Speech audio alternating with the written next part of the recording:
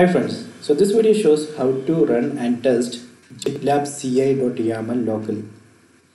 So first we need to install gitlab-runner.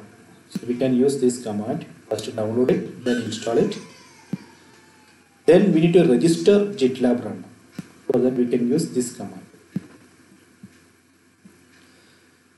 So after that, in your project, create gitlab.gitlab-ci.yml file. Let me open this file. So in this file, you can see I have defined two jobs. So this is the job 1, build project. Then this is a job 2, test project.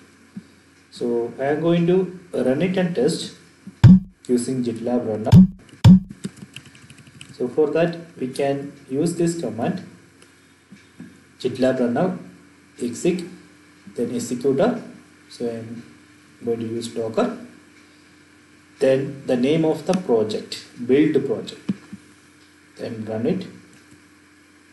See, now it's executing whatever you specified in the